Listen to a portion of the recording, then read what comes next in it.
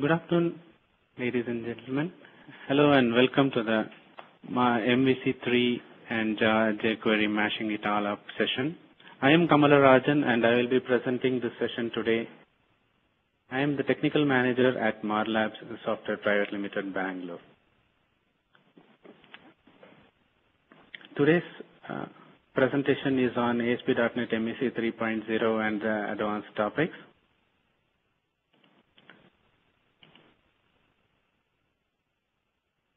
Right. So I have a few announcements to make just before we start the session. Right.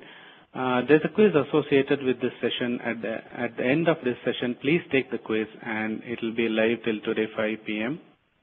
There are some really exciting prizes like the notebook PCs, ARC mouse, and movie ticket coupons to win. Please provide your feedback for the session. Again, the feedback console for this session will be live till 5 p.m. today. Your feedback is considered in deciding the content for the next event. In case you are facing any technical problems, please change your status on the top right corner of your screen and someone will assist you. If you have questions in between the presentations, either use the Ask a Question button on the VTD website or use the QA panel on the live meeting console to ask your question. I will try and answer as many questions as possible. Whatever remains unanswered will be put up on the event website within a month. Right.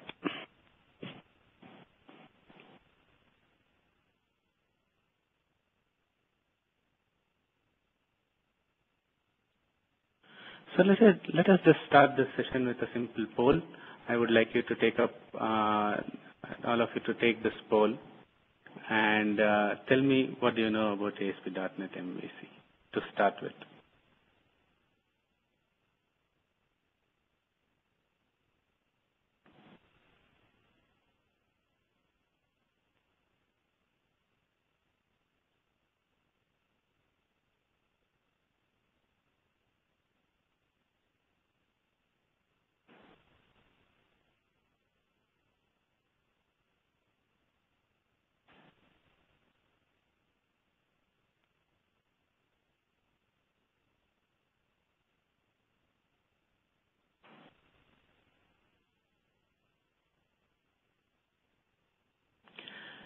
That's good. I see a lot of people suggesting that they are new to MVC, and this particular session will be really helpful for them to understand what is ASP.NET MVC, the concepts behind MVC, and the latest MVC 3 release, which was done in January by Microsoft, and the main features of that.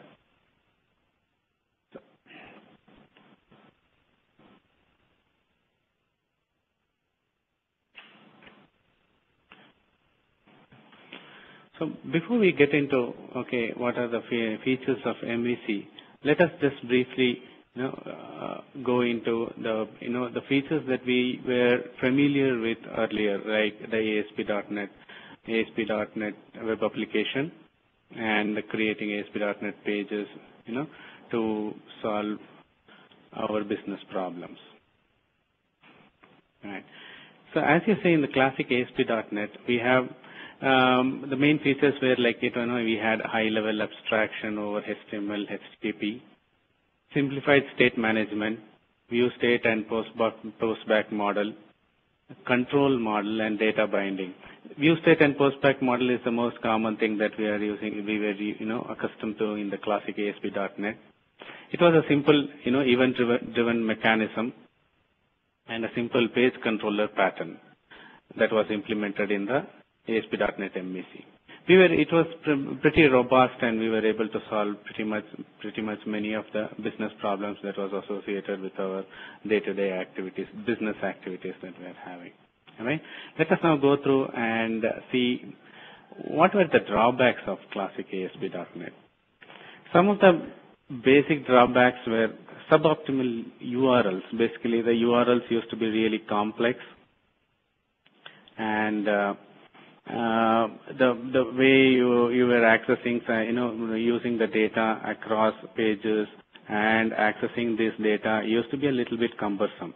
And there was a feature called as view state, which was pretty much heavy to use in terms of whenever there was a large data to be used, it used to slow down your system.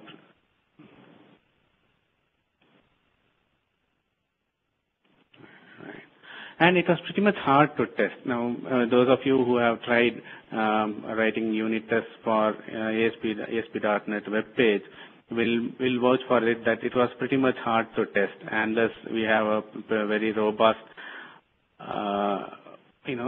architecture where we can only test the business layer or the data layer. And there was all sorts of code in the page itself that is associated with the code behind page.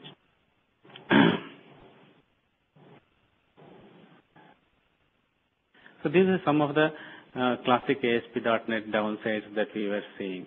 Now, to solve some of these and to help separate your view logic from the view logic from your actual code behind, ASP.NET MVC was created. So ASP.NET MVC is a new project type for not only VS 2010, that is ASP.NET MVC 3. It has a new routing mechanism applicable not just for ASP.NET MVC but also to the ASP.NET 4. Easier to write using test-driven development like using NUnit or any other unit testing tool that we are having. It provides a clean separation of concerns in terms like our ASP.NET page is totally it's only a view that it doesn't have any kind of code behind, or the code behind is not attached. All your code is going to be there in another file called as a controller, which we will just see in a brief moment. It's not exactly a web replacement for existing web forms. There are different criteria that we can think of when we are going to choose ASP.NET MVC as the architecture to be used in any kind of a project. And some of these suggestions can be found on the ASP.NET MVC site also.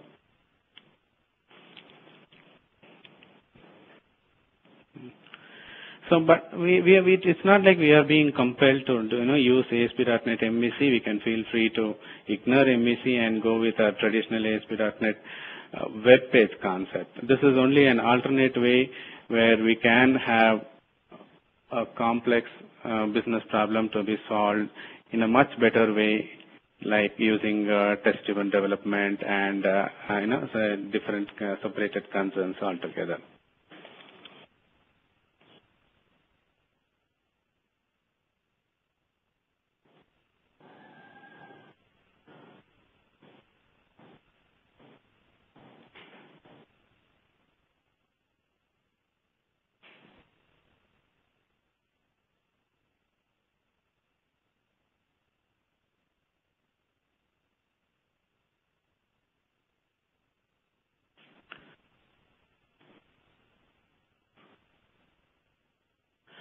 So basically, when you see ASP.NET MVC, it is defined as a model, view, and controller, right?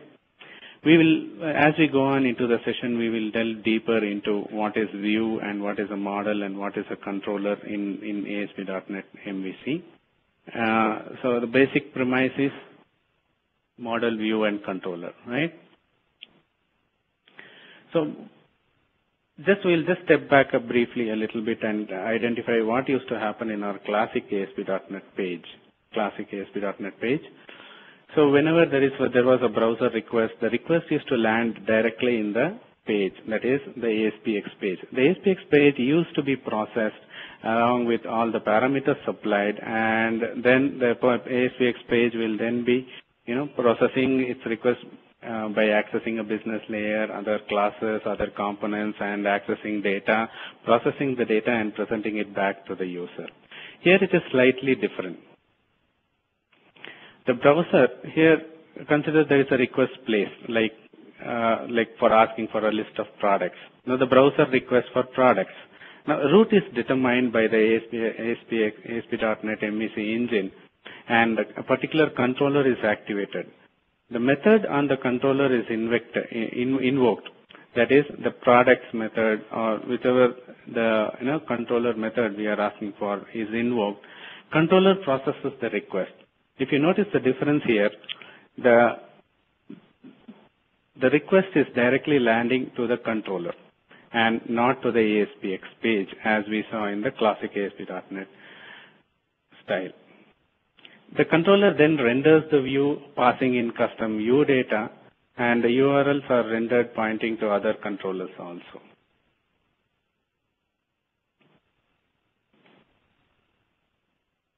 We'll just go deeper into what are the salient features of view and controllers in a brief moment.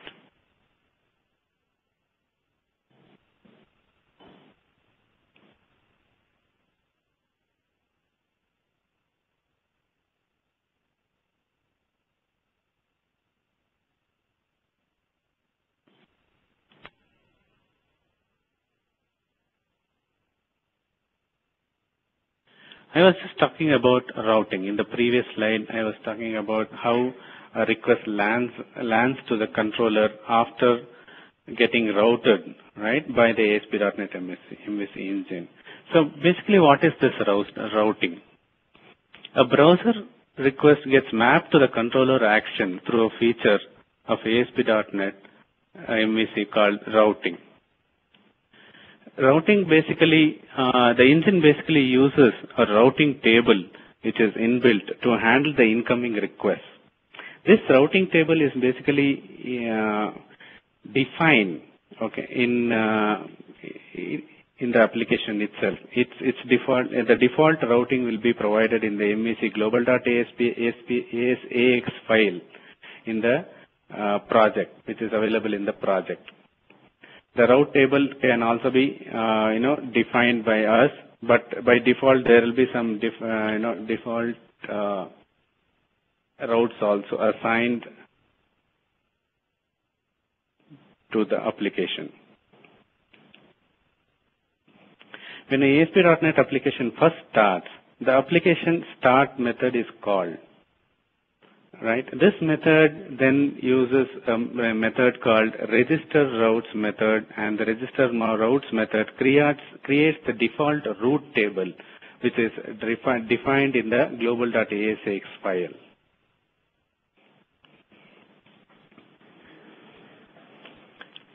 So the URLs can be mapped to a route handler. The extra level of indirection can be added for that particular route also. The salient features are like the handlers can be changed without impacting the URL. The URL can be changed without impacting the handler.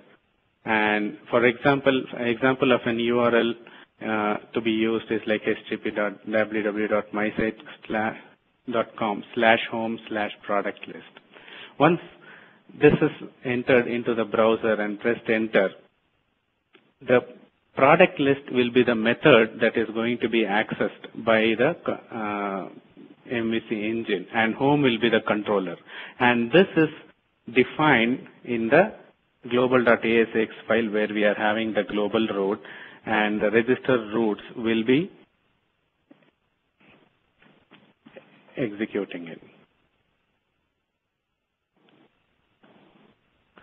Basically, once the routing action is completed, the controller will be responsible for, the way the user interacts with an ASP.NET MVC application. The controller contains the workflow logic for ASP.NET MVC application. And the controller also determines what response to send back to the user when the user makes a browser request. So we'll just have a look at it in a brief moment when we go to the next slide.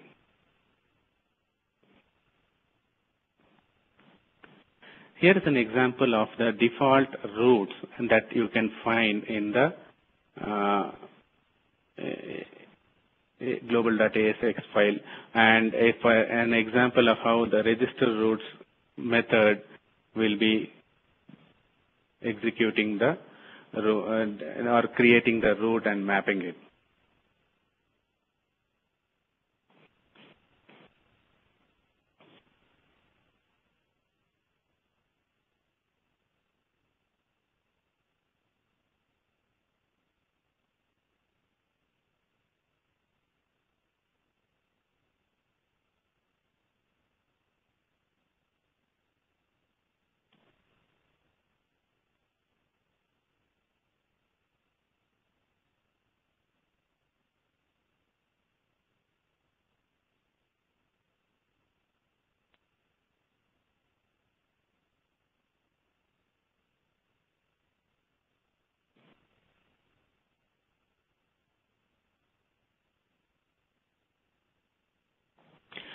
as I was just discussing about the controller, right?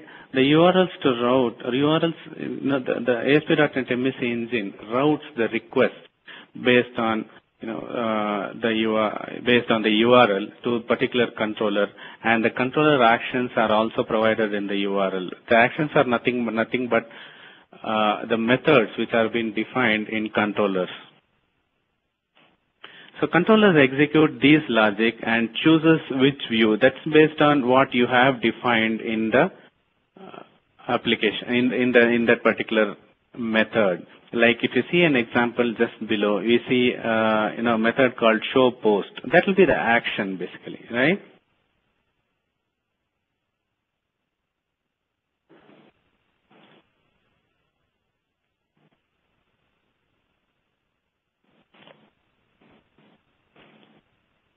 So basically, a controller is responsible for responding to the requests made against an ASP.NET MVC website. Each browser is mapped to a particular controller. Each browser request, is mapped to a particular controller. For example, earlier we saw an example where we have home/products. Now, the moment the home/products, product list basically, the moment this is entered into the browser, that is directly mapped to a controller called home and the method called product list. This product list method will be executed like, it will be fetching the values from the model and getting the list of products in this case, and sending it to the view page. We will just see how the view will handle this particular data and display it. So the controller will be executing the view, which view to be executed by this request.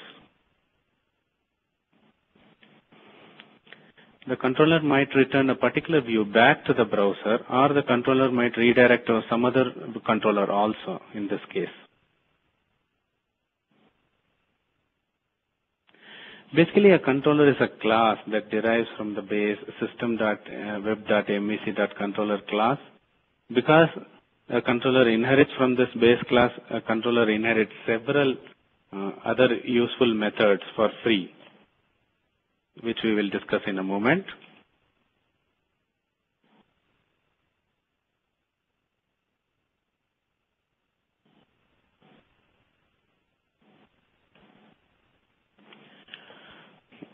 As I was just mentioning, the controller action is basically the methods which are defined in the controllers themselves.